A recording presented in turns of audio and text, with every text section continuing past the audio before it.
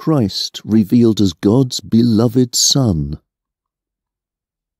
Jesus took Peter and the brother James and John with him. They went up on a very high mountain where they could be alone. There, in front of the disciples, Jesus was completely changed. His face was shining like the sun, and his clothes became white as light. All at once Moses and Elijah were there, talking with Jesus. So Peter said to him, "Lord, it's good for us to be here. Let us make 3 shelters, one for you, one for Moses, and one for Elijah."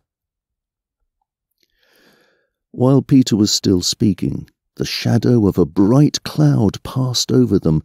From the cloud a voice said, "This is my own dear Son, and I am pleased with him. Listen to what he says." When the disciples heard the voice, they were so afraid they fell flat on the ground. But Jesus came over and touched them. He said, "Get up and don't be afraid." When they opened their eyes, they saw only Jesus. On their way down from the mountain, Jesus warned his disciples not to tell anyone what they'd seen until after the Son of Man had been raised from death.